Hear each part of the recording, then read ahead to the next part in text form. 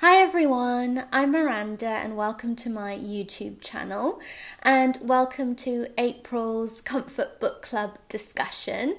My mum Donna is joining me. Hello.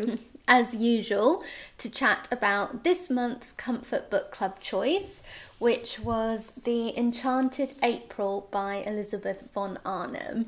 This is such a favourite of ours. It is, and what a great choice for this year, as it's her centenary of the publication. Exactly, so it was first published in 1922, so 100 years on, here we're still discussing and loving Elizabeth von Armin's most famous book. So it was great to have another excuse to reread it.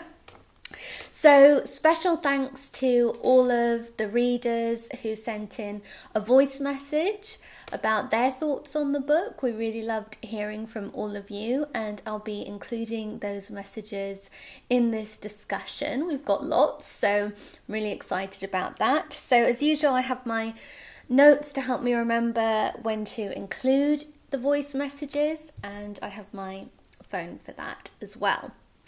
But we chose the Enchanted April not only because of the centenary, but also because it's one of our favourite books that we love to reread. Yes. We've got some treats for our discussion. I suggest you go get a cup of tea or your favourite hot beverage too, and maybe something sweet to eat. Yeah.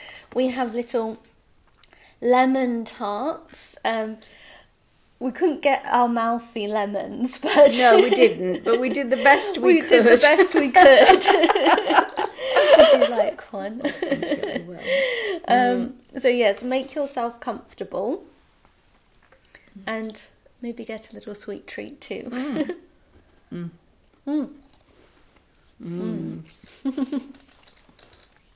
I love lemon tart. Perfect accompaniment. I think so. To an Elizabeth von Arnim book, you know. Yeah. A little sourness in with the with the sweet. Yeah, and fresh, very fresh. That's true. Invigorating, like spring. So, this book was a reread for both of us. I mean, we've read it a few times in the past, and it was a reread for some of the Comfort Book Club readers too. Faith from America sent a voice message saying that this is one of her favourite books and that she loved rereading it this month as well. Hello, Miranda, Donna, and the Comfort Book Club. My name is Faith, and I'm from Massachusetts in the United States. I'm so excited that the Enchanted April was chosen for this month's discussion because it's been my go-to comfort read for years. Truly, von Arnim transports her readers to this magical place of San Salvatore where everything works out in the end. One feels as if they are in the gardens with Lottie, Rose, and Scrap, looking down upon the cacophony of blooms that sweep to the rippling sea, and one can almost feel the sea breezes that carry the fragrance of all those flowers back up the hill wash over them. Each time I read this book, I feel peaceful and joyful. Oh, that's lovely. Thank you, Faith. Yes, thank you very much. And I think it's so true that The Enchanted April is a book that's not just about the escape of its characters. You know, it's a book that is about female freedom and female escape, but it also offers an escape for its readers. It definitely does. You really feel like you're going to an enchanted place with this book, don't you? There's that fairy tale-like quality to the whole story.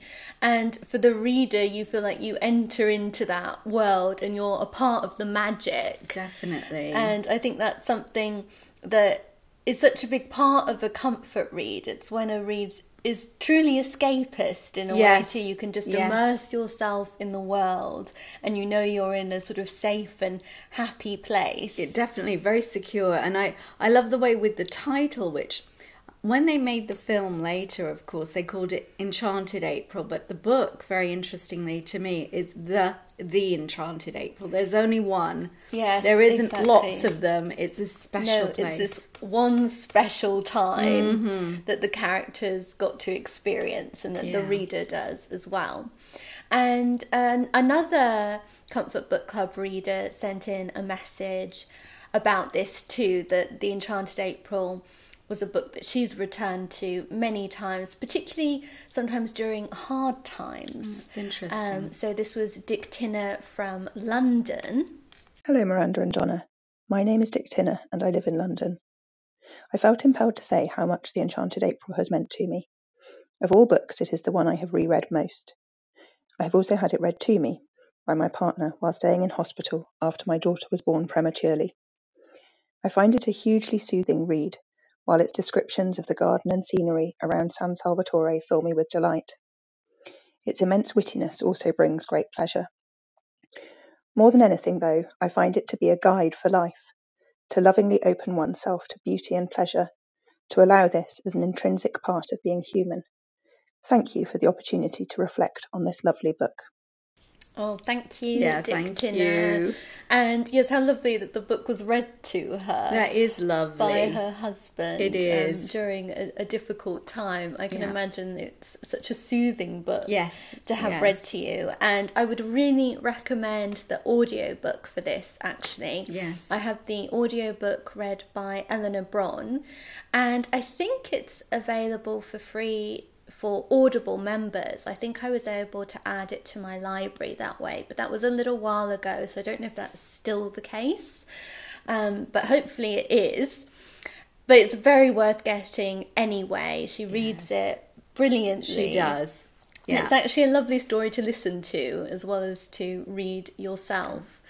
But I love too how Diktynna spoke about feeling that The Enchanted April was in some ways a guide to life and how to live.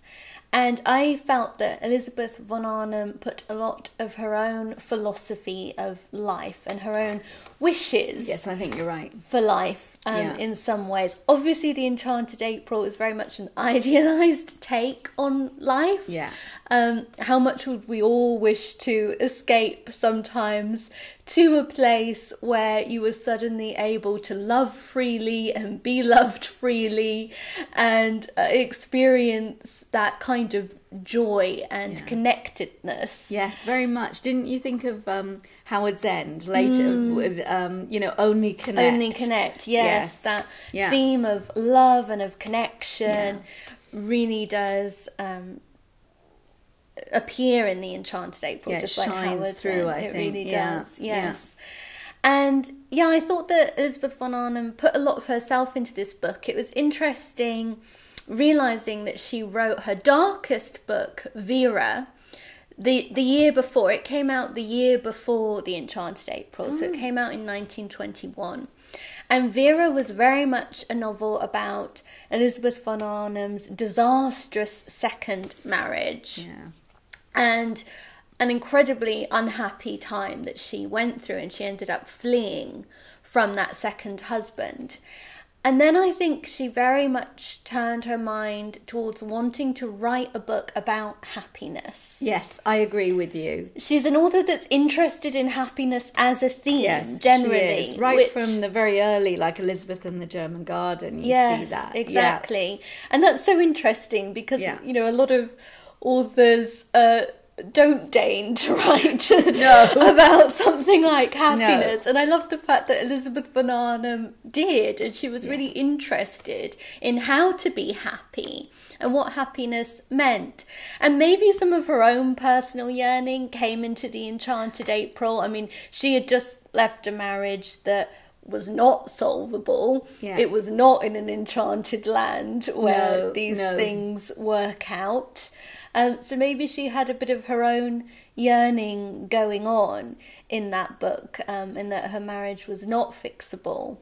But there's so much a sense of joy and of transformation and of strength drawn from the natural world. Absolutely. And that's always a part of her writing. Yes. I think that her love of gardens really shines through, not in this one too. I mean, it's just there, isn't it, all through? Yes, it is. Yeah, that sort of beautiful nature writing. And so sort of sensual, so much your senses are appealed to with her writing. I love that about it. Yes. Yeah. Well, I read her autobiography autobiography, or the closest thing to her autobiography which was All the Dogs of My Life. I love that title. Yeah, I really recommend it. It's mainly about all the dogs of my life. Yes. But there is a bit of sort of autobiography in it too. And interestingly, Elizabeth von Arnim wrote about how she found happiness, and she really valued solitude as a part of happiness, or only having a dog for company, and being able to work and feel at peace when she lived somewhere where she had a lot of sort of personal freedom, but was also in beautiful natural surroundings. And Virginia Woolf, later than the Enchanted April, wrote her famous essay, A Room of One's Own. Yes, of course. And I think some of those ideas are explored a little bit earlier in the Enchanted April. I mean, the first morning they get there and they wake up in their own bedroom, and Lottie's description of it is like it's that she has a little quote, and it's actually from Pilgrim's Progress. You know, it's like a little like sort of monastic cell, her bedroom, but also kind of a little slice of heaven. She has it all to herself. Yes, exactly. She specifically notes how wonderful it is to wake up in a bed by herself and with a room that she can lock. So having a room of one's own is shown as so important for women, and also how women so often don't get that. Even today. Yes. That is, of course, I think that still resonates with women. And Jason in New Zealand also sent in a voice message, and he made another interesting connection to Virginia Woolf from reading The Enchanted April. So I thought I'd share his message. Hello, this is Jason from New Zealand. Elizabeth von Arnim's Enchanted April is an ode to flowers, gardens, and how holidays can be a restorative journey of discovery. The writing about flowers conveyed so much about the characters' situations, like when Lottie Wilkins said having fresh cut freesias in the home was so expensive that she would find an excuse to go into a shop to lift the flowers into her arms to smell them. This is why my favorite part in the book is Lottie's impressions when she first throws open the shutters of her room at San Salvatore, which is captured in these immortal words. "Oh," cried Mrs. Wilkins, "all the radiance of April in Italy lay gathered at her feet, and underneath her window at the bottom of the flower-starred grass slope was a great cypress cutting through the delicate blues and violets and rose colors of the mountains." By the end of the book, I hoped that Mrs. Wilkins would be so renewed in life that she, like Virginia Woolf's Mrs. Dalloway, might be able to buy the flowers herself. Miranda and Donna, this book took me to a place where the flowers were tumbling over themselves in excess of life, and my spirits are better and more exuberant for that. Thank you both for this joyous book recommendation. Oh, thank you. Thank you, Jason. Yes. Yeah, so interesting to think of Mrs. Dalloway. It is. Just like how Mrs. Dalloway is a real post-World War I novel, and is about a lot of the after effects of trauma from the war. I think some of that comes into The Enchanted April as well. Yeah. And it should definitely be read in context of realising that she must have written in 1921 too, the year before it was published, so it was even closer. It was still pretty close to the war. And Lady Caroline's life in the book has been directly touched by the war. She lost a man in the war. He was killed, the only man it said that she felt safe with, that she would have married. Both Rose and Lottie are taken to be war widows by Mrs. Fisher. And of course Mrs. Briggs Fisher too, and by Mr. Briggs. And Mrs. Fisher, of course, is this hilarious sort of embodiment of pre-war ideas and values, the sort of Victorian amongst them. And her, in comparison to Lady Caroline, who's very much of the post-war years, a bright young thing of sort of 1920s society, that's quite funny. It is. And yes, I sort of enjoy that about the book. But also the readers at the time would have also been living in sort of post-war austerity. Yes. Yes, and the dreariness of poor dreariness of, I mean, that's hilarious reading it nowadays. Yeah. And there's like Lady Caroline thinks, oh yes, didn't they live in Hampstead? Like, because unless you were poor, you know, why else would you live in Hampstead? What a difference time, 100 years. Yes. That was hilarious. But yes, I think sort of this yearning for flowers, this yearning for life and colour and warmth, that would have really been felt by people, especially in the post-war years. Absolutely. And you had the feeling that still that food wasn't that great. She had problems getting the right soul, you know, and things like this. And you think, oh yes, like the shopping was so tedious. It was lovely when they went there. They didn't have any of that practicality. Exactly. That was a holiday feeling too, wasn't it? Yeah, well, I thought that was very significant that all of the women didn't want to be responsible for the housekeeping. None of them wanted to order the meals or anything. No. They wanted a real holiday from that kind of duty and having to think about economy as well, which you could tell they, apart from Lady Caroline, they all did at home. But although there are echoes of World War One and there are hints at sadness, I think Elizabeth von Arnim's tone is just so comic and it's so light, so much wit. That she does. It's so witty, and that keeps it from getting ever too gloomy. Yes, I agree completely. It keeps that lovely fairy tale element going, and I mean, even the descriptions of the food, which are actually very lightly described, aren't they? There's not a lot, but it always sounds so fresh and lovely. It does. There's some humour in it. Yeah, there is too. With Mrs. Fisher trying to eat the macaroni. Yes, true Victorian. It's interesting how everybody else drops the, you know, the misses, and they become, you know, Rose and Lottie and Scrap. Yes. You know, instead of Lady Caroline and everything. Yes. But Mrs. Fisher, who's a true sort of Victorian relic, she maintains. Yes, you never even know her first name. No. Yes. But Heather, also from the States, from Maine in the USA, phoned in, and one of the things she especially appreciated in this book was the humour of the writing. So we'll listen to her message. Hi Miranda and Donna, I'm Heather from Maine.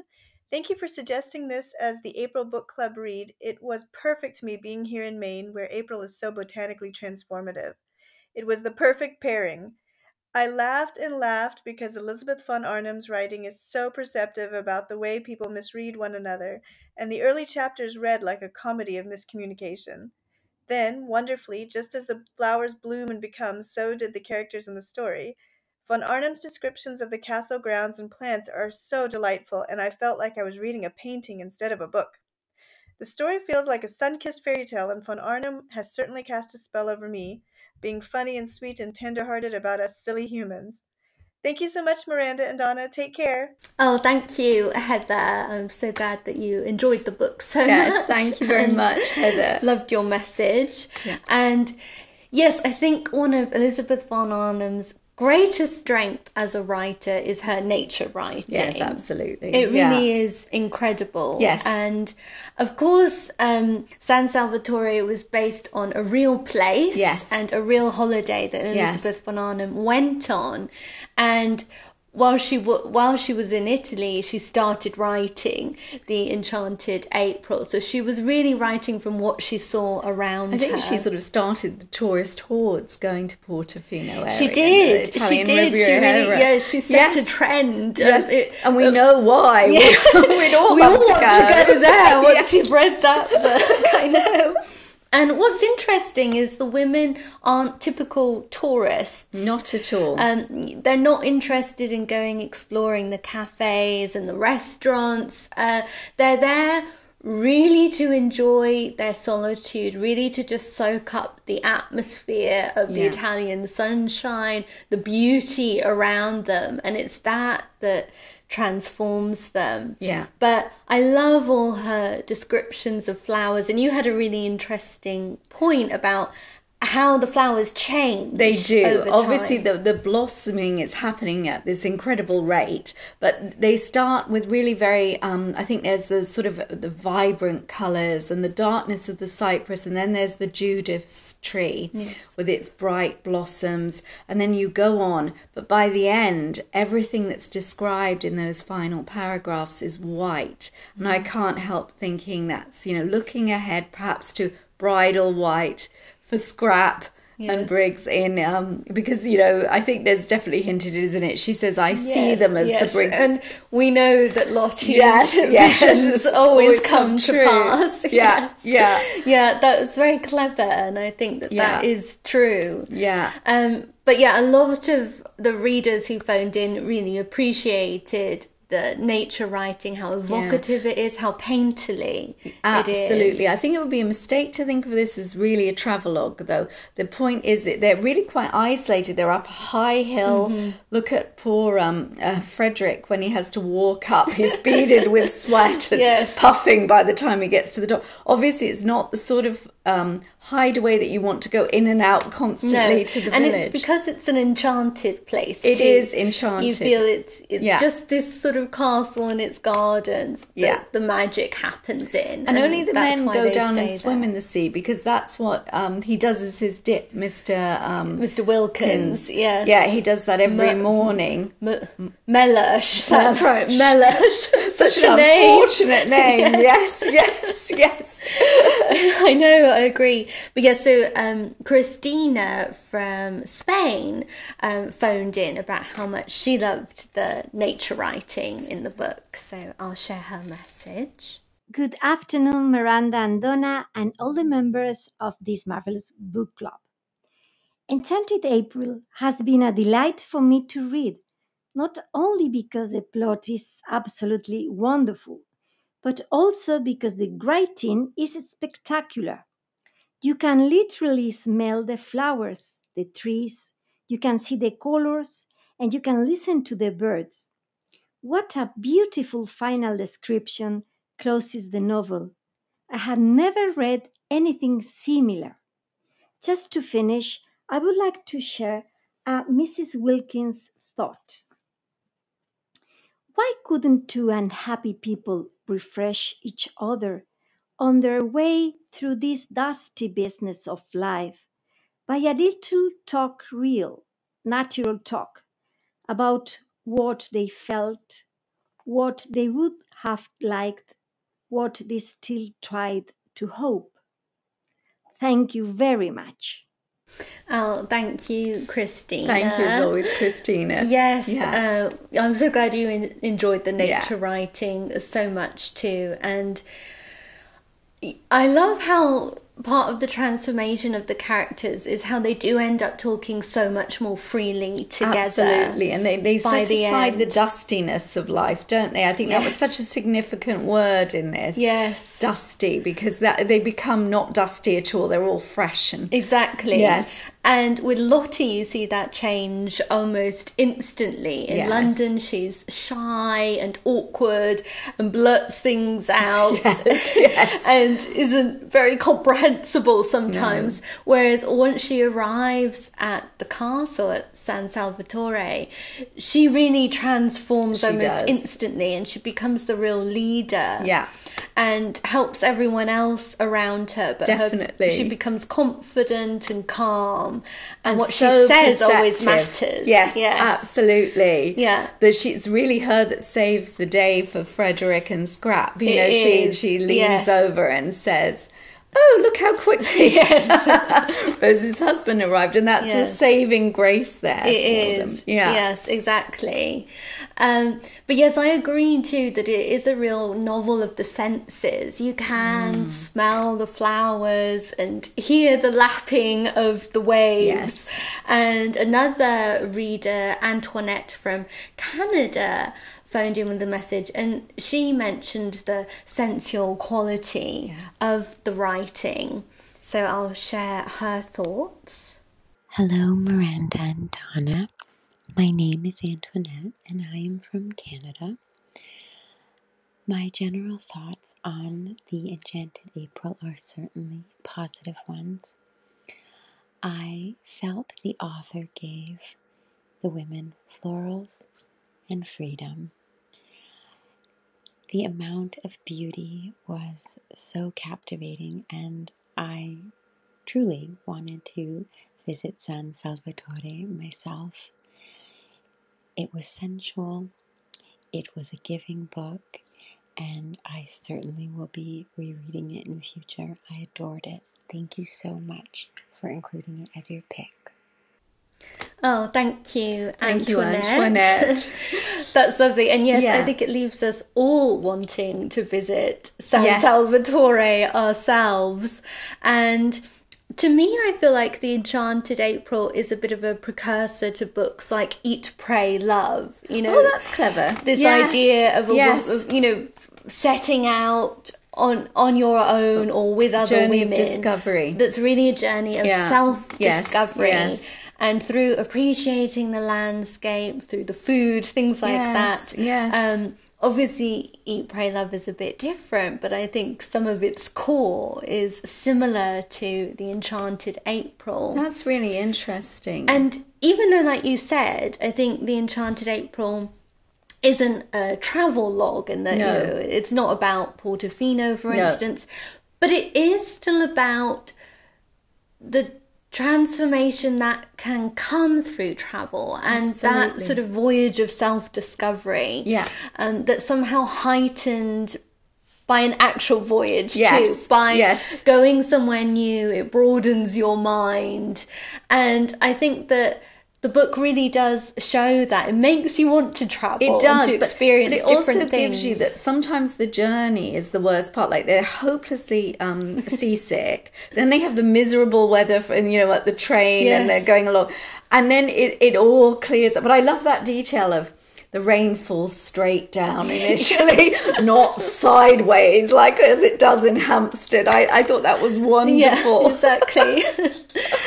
But Madeleine in France phoned in with a message, and she spoke a bit about this sense of travel and self-discovery that comes through The Enchanted April. So I'll play her message. Hi Miranda, hi Dana. I am Madeleine, a French reader, and I am so pleased to take part of the comfort book discussion. The Enchanted April is a very funny and clever book. I laugh, especially when Mrs. Wilkins says, "I really see you in Italy." But sometimes I was very touched too by the personal impact of this trip on these ladies. This unexpected experience abroad can change their mind, point of view, or vision of life. We often search our own path or goals in life, but traveling can actually be a very positive and efficient way to find it. Thanks, Miranda, for this lovely discovery.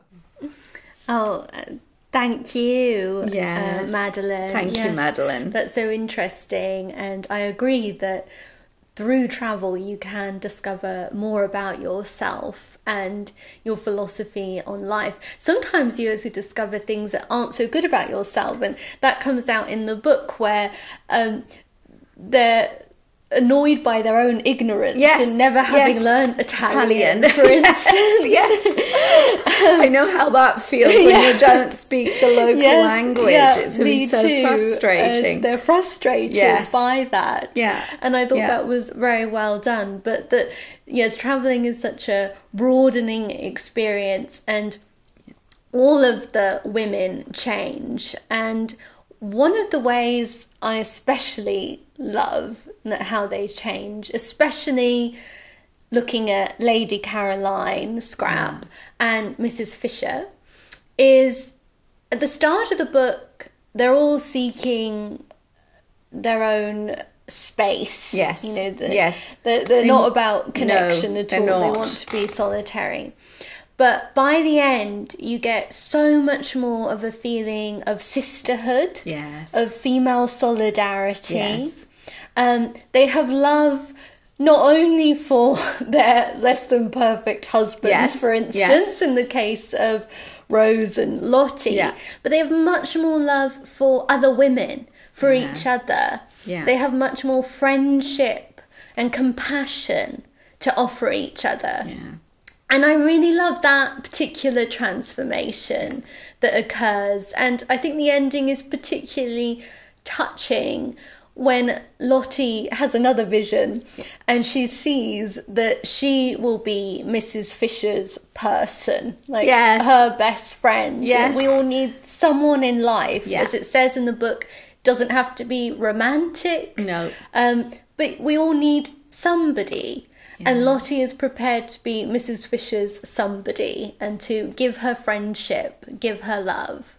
I found that so touching. You know, I thought it really was a lovely... Me too. And I loved how the generations came together in that way. And they breached that gulf between them. They did. And Jenneth from South Africa sent in a message saying that to her, the core message in this book is all about love. And I thought it would be a nice message to end with. So I'll just play Jenneth's. Hi Miranda and Donna and the Comfort Book Club. It's Jenneth here from South Africa. This is my second reading of what is one of my favorite books. And as my husband said, I read it in 3D as I played the soundtrack of the Enchanted April while reading of Lottie and Rose's first foray into the garden of San Salvatore. One of my favorite quotes, the great thing is to have lots of love about. And that is the central point of the story for me. People belonging to love, rediscovering love, becoming love. I will have to watch the film again, and that will be my beautiful end to a glorious read. Thank you so much.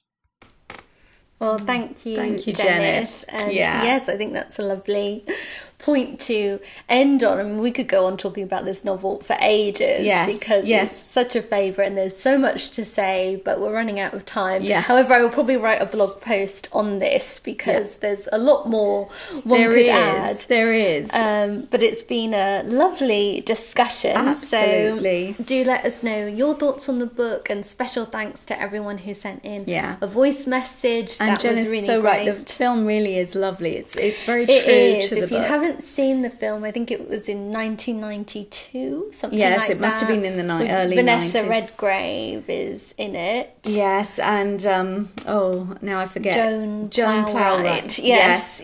And it's really well worth watching. What a lovely idea to play the soundtrack whilst you read the book. I might have to do that myself at some point. That sounds like so much fun. And then to follow up, if you enjoyed The Enchanted April, I would definitely recommend reading Howard's End. Like I think that would be a good one. A good sort of follow-up. But also other novels, of course, by Elizabeth von Arnim. That's what I think you're going to be doing. You're going to keep going on your Elizabeth von Arnim. Yes, I've been reading a lot. I really recommend Elizabeth and Her German Garden, her first book.